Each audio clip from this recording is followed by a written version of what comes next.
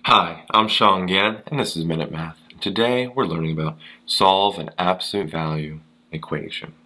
Minute Math. When you need help, you use Minute Math. So we're going to solve an absolute value equation. It's very similar to solving other types of equations. But before we do, let's start with the definition. Solutions to absolute value equations. For real numbers a and b, an equation of the form absolute value of a equals b with b greater than or equal to 0 will have solutions when a equals b or a equals a negative b. If b is less than 0, the equation absolute value of a equals b has no solution. Alright, so let's start with this example here. For the function f of x equals absolute value of 4x plus 1 minus 7. Find the values of x such that f of x equals 0. Alright, so we're going to find what values of x cause this function to equal 0. So what we need to do, set it equal to 0. We set f of x equal to 0, so absolute value of 4x plus 1 minus 7 equals 0. So our first step, what we want to do is kind of get the absolute value by itself.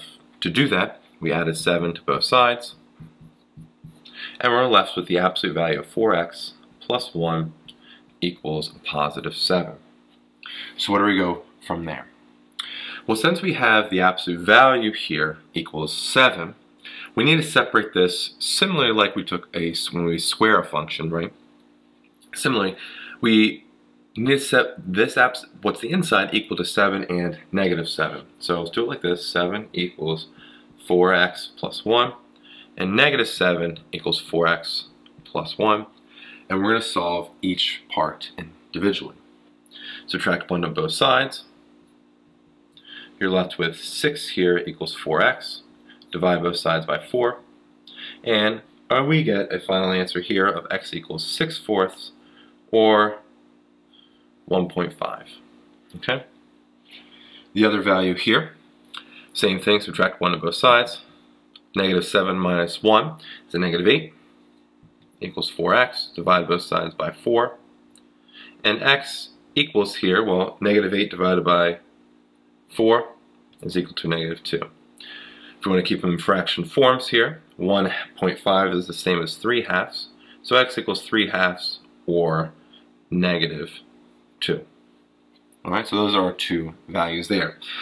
So we can see that on the graph what it's showing there. Let's graph this equation right there. F of x equals absolute value of 4x plus 1 and then minus 7. And we can see where our two y values being 0 are. It's when x is a negative 2 and when x is a 1.5 or 3/2 right there.